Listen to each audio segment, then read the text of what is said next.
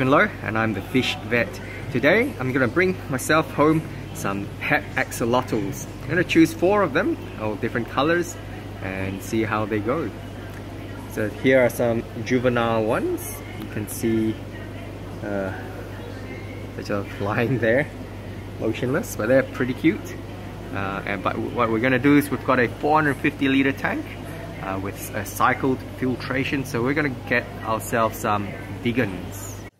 So here we are at the pond section of the fish shop. You can see we have ourselves a lot of different kinds of axolotls. Got a sort of brown looking one, a pale whitish looking one, and a few black ones here. And what you'll notice is that now it's a sort of the spring season. The water is warming up, and the axolotls have been busy actually trying to reproduce. So if you have a close look at the plants here, you can see some developing ovaries or developing eggs. Want the big female? Have you got a name picked out already? Yeah. Have you? Mr. Banana. Mr. Banana, but it's a Mrs. Didn't you want to get a female, a girl one? No. You want a boy one, you want a Mr. Bananas. The bananas are yellow. Yellow one. There you go, Mr. Banana. Oh, she's beautiful.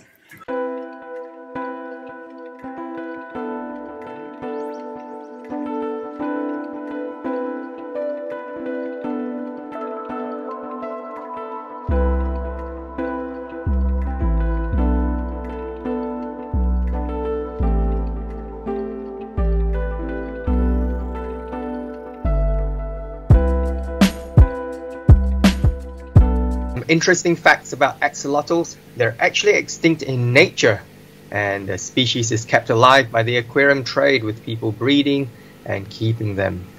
They can live for up to 10 to 18 years and grow up to 30 centimeters or 1 foot in length. So how do you tell a male from a female axolotl? Basically, you flip them over and examine the cloaca. Pictured on the left is a female. You can see the cloaca is smooth and flat, whereas for the male they have a prominent cloacal bulge between the legs. You'll also notice the picture on the right. You can see there are some lines. These are the costal grooves, and they're quite a lot deeper or more enhanced or prominent in the male. And if they look at the female, their body is also broader or rounder, and that's because she's carrying eggs. They're beautiful, aren't they? What we've done is we've got our axolotls pumped up in some oxygen for the trip home, and we're just going to get a box to put them in so that they don't stress out, sort of being suspended in air like this. Can probably freak them out a little bit, so we're going to put them down gently and put them in a box for the travel home.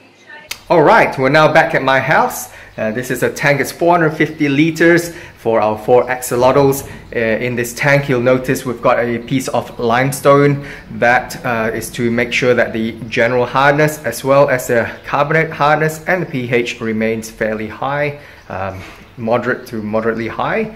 The reason for this is where they come from in their natural environment. They receive ice melt from the mountain, so the water, as they come down through the mountainous streams, they'll be dissolving a lot of minerals and also carbonates and things like that. So the pH that they really prefer is on the alkaline side, maybe pH 7.5 to 8.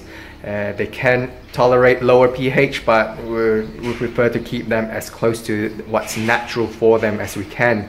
The general hardness as well with the limestone, it's calcium carbonate, so that's going to contain a lot of calcium, and we can also top it up with a little bit of Epsom salts for the magnesium portion if we need to. But in Perth, our general tap water that comes out from our tap supply, it's moderately hard already anyway.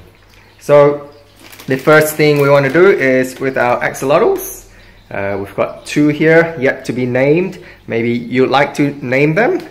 So feel free to leave some comments on some good names. So what we're doing here, the first portion is actually to put them into the tank.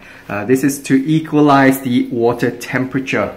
And we're going to do this with both bags. These bags here, as you can see, they were inflated with oxygen. So this allows them to stay in the bags for a considerable amount of time. With the bags, when you're floating them and also when you're transporting, it's preferable to actually have them in a horizontal position. And the reason for that is that you'll see that there's going to be more surface area of the water that's going to be exposed to the air or oxygen that's in the bags, and this allows for gas exchange, a lot more greater area for gas exchange. So we'll have a look at our axolotls from the bottom up.